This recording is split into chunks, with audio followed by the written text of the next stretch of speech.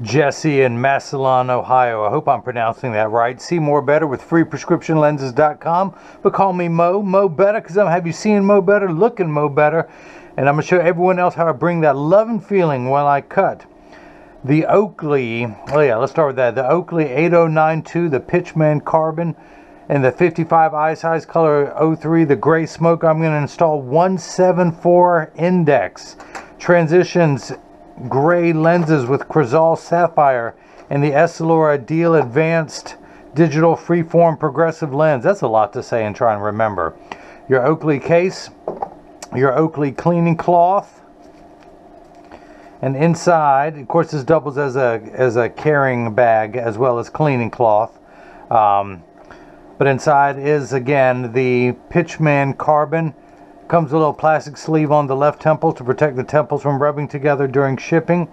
And of course, this is the 8092 color 03, the gray smoke and the 55 eye size.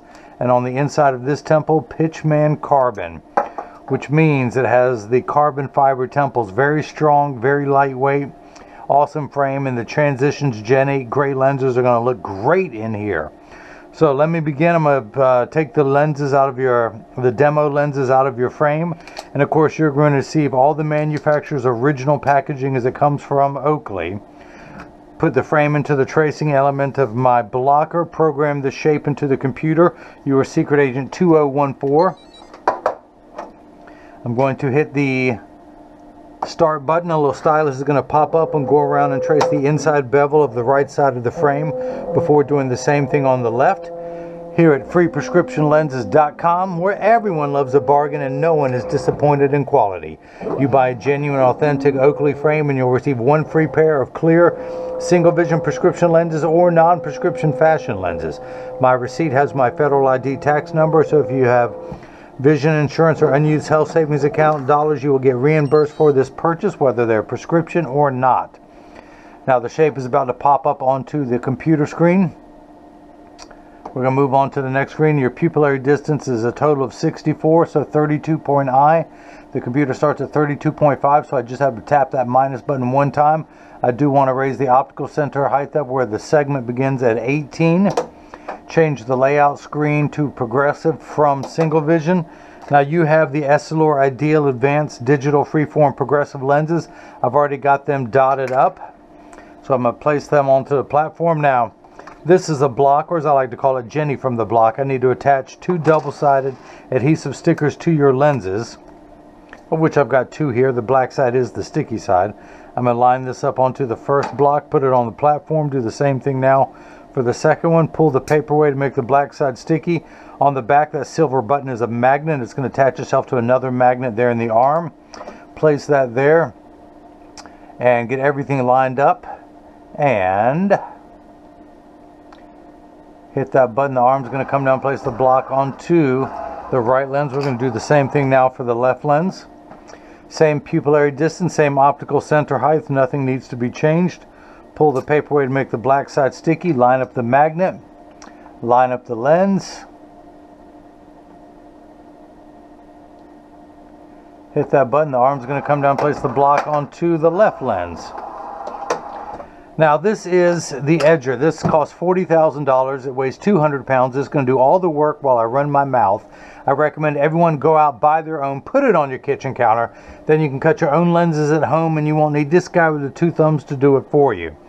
Now, I should also back up and say I am an authorized Oakley dealer, but I've been told that as a small independent optician, I'm not legally allowed to have pictures of the frames with prices on my website. So if there is a frame you want, just email me, go to the contact me button and do that. There's also a page on the website. I will include a link in the description below of how to order Oakleys from me.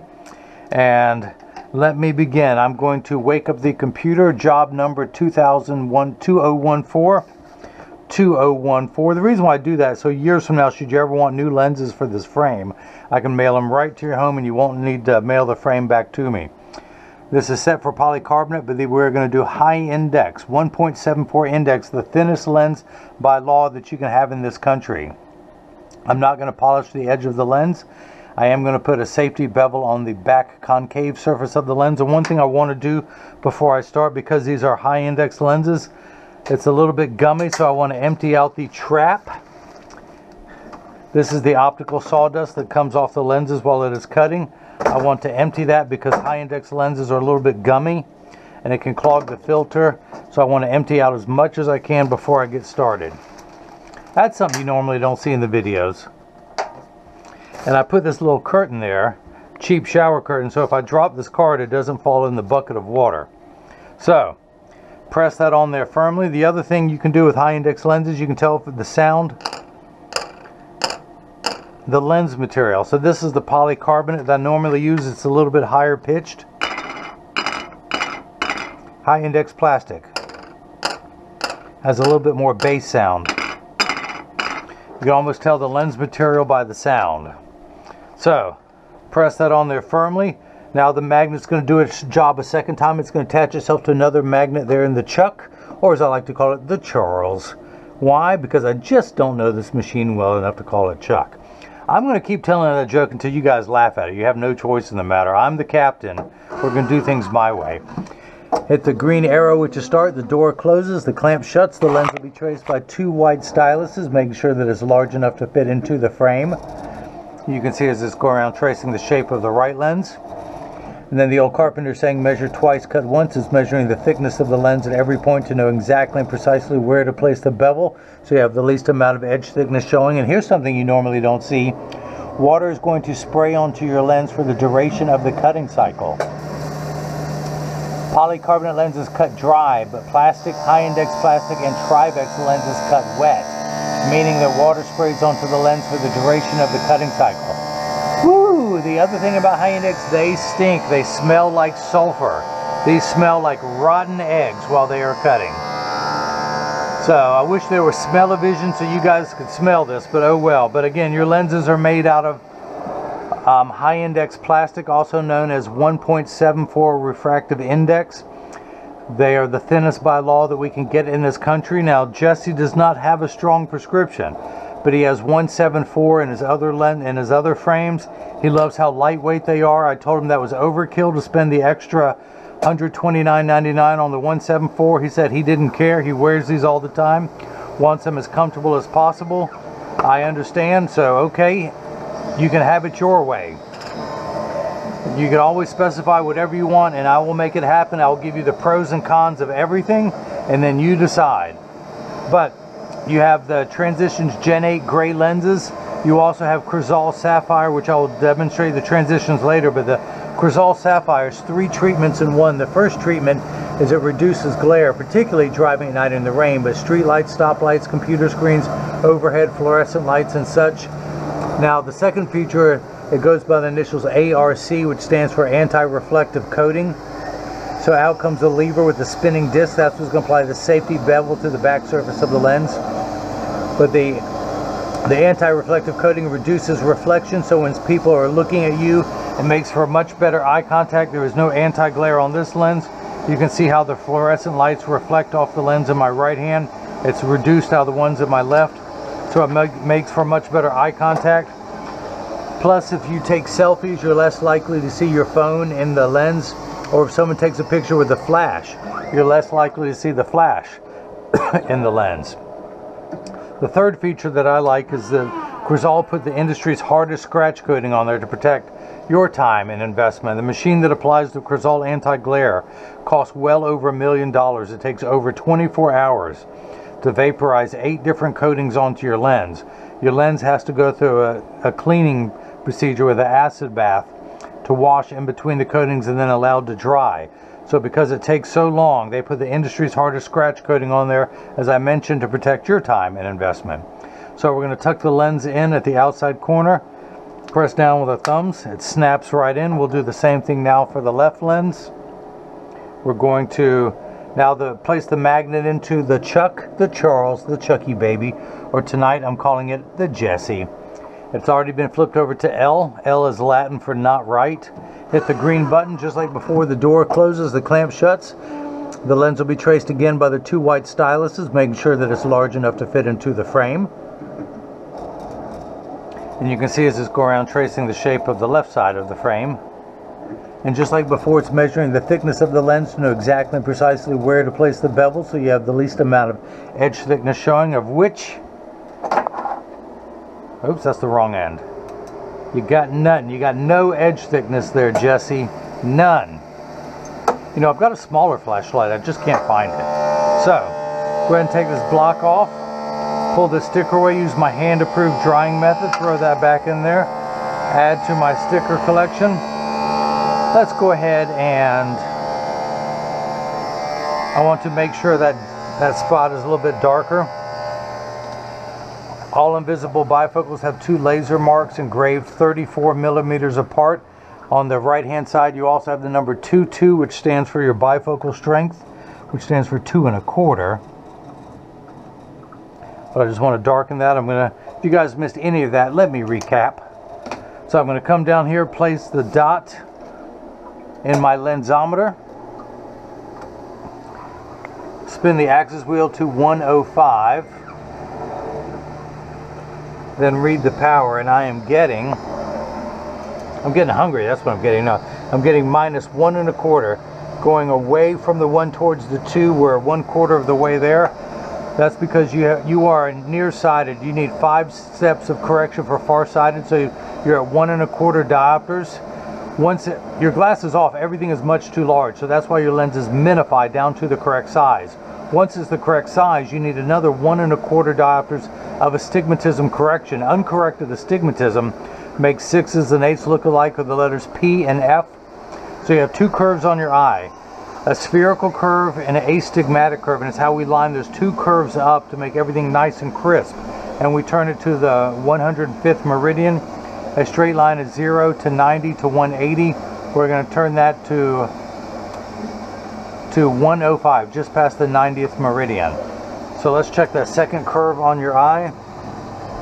And when I read the power, I am getting 250, exactly halfway between 2 and 3. That's because if someone had borrowed $1.25 from you and then they borrowed another $1.25, they would owe you $2.50. That's where we're at, $2.50 in the red. Now your left eye, you need 4 steps of farsighted correction, but still the same amount, 1 1/4 steps of astigmatism correction. Hang on for 1 second. I just want to make sure the UPS driver picked up my package. So I send out some packages overnight to the labs. There's some Oakley frames I can't cut lenses for. There's some safety glasses and some trickier shaped frames. So I'll check this too. Out the door. But yeah, I left him a note. There was 2 packages outside the building with a note saying, "Thank you, Dante." Dante's my driver. He picked those up after hours. I tell you what, every company is only as good as a support network. I have them bringing me the lenses in the morning, and then he picks the stuff up, the packages that I can't cut, to deliver to be shipped to the labs overnight. I love my support team. From the post office to UPS, I'll be using FedEx in the future. Those guys are great. So we're going to take this off. As I was saying, you need 1 less step of farsighted correction in your left eye, same amount of astigmatism correction, and we turn that fine-tune knob to 85. Now the add, that's your bifocal strength, is 2 1/4. It means in addition to what's on top. So here's what's unique. You're 1 1/4 in the right eye, but you need plus 2 1/4 to read. So really your bifocal strength is 1. You could use a over-the-counter 1. The only problem with over-the-counter reading glasses, they don't correct for your astigmatism. If you were just balancing a checkbook, and people want to say, "What's a checkbook?" Okay, if you were looking at if you're only going to be reading like a menu for a minute or 2, that's fine. You can use some over-the-counter reading glasses of +1 or 1 1/4. But if you were to read for hours on end because of your uncorrected astigmatism in over-the-counter reading glasses, you would get eye fatigue. You will not get that with these. So let's see if this fits. I'm going to press that on there firmly in case I need to take it down some more. Tuck it in at the outside corner. Press down with my thumbs. It snaps in there perfectly. Take the block off. Use my hand-approved drying method. Use my back of the hand. Use the back of the arm. Throw that back in there. Ooh, I didn't call glass. Come down here. There's a little bit of a black dot left for your pupillary distance, the fitting height. Turn the axis wheel to 85, which corresponds to the astigmatism correction in your left eye. The power I'm getting is -1. -1, you have 1 1/4 steps of astigmatism correction. When I check that second curve, we're getting 2 1/4, 1 tick mark going away from 2 towards 3, so that is cut perfectly. Pupillary distance for the right eye and left eye is a total of 64, 32 each. Turn the card around, place the PD stick against my thumb on your right lens. We hold it up to the left lens, we're getting 64 millimeters, so that is cut perfectly. I want to check the OC, the seg height, the optical center height, the position of wear. It goes by a lot of names. POW, position of wear. That is perfect. Now this is the portion in every video that as I clean your lenses, I've mentioned that when you get these in the mail, and of course free shipping anywhere in the US, but when you get these in the mail, there is a small chance that these could fit too loose or too tight. However, there's an 80% chance that one side is going to sit higher than the other. That's because 80% of people have one ear that is higher than the other, and because of that statistic, 99% of all optical shops will do free adjustments if you ask them. But I'm going to get these in standard alignment first, also known as a 3-point stance. The 3 points are 1, 2, and the bottom of the frame being 3. I set them on the counter and press down. There is no wobble. When I say wobble, when I take mine off, I'm part of that 80%. When I press down on mine, they wobble on the counter, but they sit level on me. I'm wearing the BMW 60, what is this? I can't see with them off. BMW 6045, 49 eye size, the color 50. Sorry. Let me move my GoPro camera so I can put mine back on so I can see what I'm doing, yo. Flip these over, press down, there is no wobble. Close each temple to make sure they overlap perfectly. By the way, that carbon fiber temple is amazing. Very strong, very lightweight. But I just want to make sure they're lined up and neither one is askew like that. The other really nice thing about this frame, there's no screws holding the temple on there. That is a ball joint. I had an orthopedic surgeon say that's exactly the same way they're doing knee replacement surgery and hip replacement surgeries. Now they put a ball joint in there made out of titanium, very strong, never rust, never corrode. So this is what your lenses look like before I have activated them, meaning I'm exposed them to a strong burst of ultraviolet light. By the way, Jesse, I send out a selfie request to have your picture on the website. I would love 2 pictures, one with them clear indoors, one with them activated outside to show how nice that gray is going to look with the gray frame. I also send out cleaning instructions, not only on how to care for your frame and lenses, but on the 3 cleaning cloths you got, the premium microfiber cloth that I provide, your Crizal cleaning cloth, the Oakley carrying bag cleaning cloth, and also how to care for your case so they will last for years as well. I field test every cleaning cloth to make sure that it works, so when you get these in the mail, and if you see a wrinkle in here, you know that it works. You can't say that it doesn't because I've tested every one before shipping. And I keep seeing dust getting on the lens because all this optical sawdust from me cutting lenses. So, this is what they look like clear. I'm going to expose them to a strong burst of ultraviolet light. Now, as you can see, it takes about 30 to 45 seconds to turn dark, a little bit longer when you come back inside, 45 seconds to a minute 15. Now, Jesse, this is important, and everyone else listening, pay attention. All transition lenses get dark on day 1 and continue to darken every day for the first couple weeks they've been exposed. After that, they will work for years at maximum performance. The only time they won't work is if you're behind the windshield of a car. Your windshield absorbs the sun's harmful ultraviolet rays that would cause your dashboard to crack from sitting in the sun all day, and that's why they don't turn dark in a car. Now, they will get darker. Come on, Jesse, we talked about that. Don't you remember? I'm just teasing. But they're also temperature sensitive, meaning they will get darker when it's 85 and below than they will when it's 95 and above. But I remind everyone, when it's 100 degrees outside, you're miserable, they're miserable. Nobody works 100% when it's 100 degrees outside. Now, if you've liked what you've seen, please subscribe to my YouTube channel. Please like this video. And when you subscribe, turn on the bell so you get future notifications when I upload videos. You can follow me on Facebook and Instagram as freeprescriptionlenses.com. On Twitter as freerxlenses. Again, I am an authorized dealer. There'll be instructions in the description below of how to order from me. You can also click on, that'll give you a direct link, but if you don't want to go to that, you can click on the Contact Me button on the website, which is freeprescriptionlenses.com. Just tell me what frame you want, the model number, the size, and the color. I'll check on the price and availability and get back with you. So this frame, by the way, the Oakley 8092 Pitchman Carbon with the carbon fiber temple sells for $233. The Essilor Ideal Advanced Digital Freeform Progressive Lens adds $149.99. The upgrade to 174 high index material is $129.99. The Transitions Gray is $99.99, and the Crizal Sapphire with the blue hue to it. You know it's sapphire when there's a blue reflex to the lens. That's what it's called. When you see the reflection at certain angles and certain lighting, you'll see a little bit of a blue hue. You know that it's sapphire. That adds $139.99 for a total of $752.96 tax-free. I point that out now because a lot of people on the internet are having to charge tax. However, since I'm in North Carolina considers eyeglasses a medical device. So there is no tax on medical devices, so I will always be tax-free with any purchase you make from me. So you got that going for you. Again, thanks for the purchase. Thanks for watching. And now hopefully everyone else has got a chance to see how I bring that love and feeling back to glasses. Thank you.